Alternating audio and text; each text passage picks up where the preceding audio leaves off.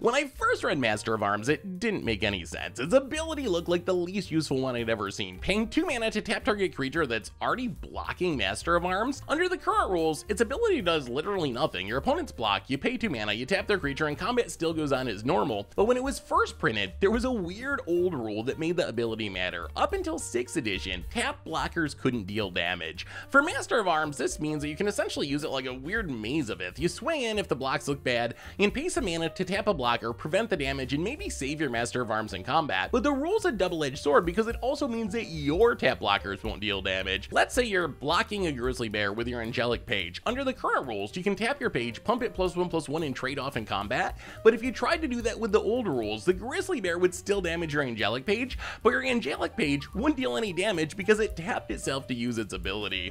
Can you think of any other cards impacted by the tap blockers can't deal damage rule? Let me know in the comments.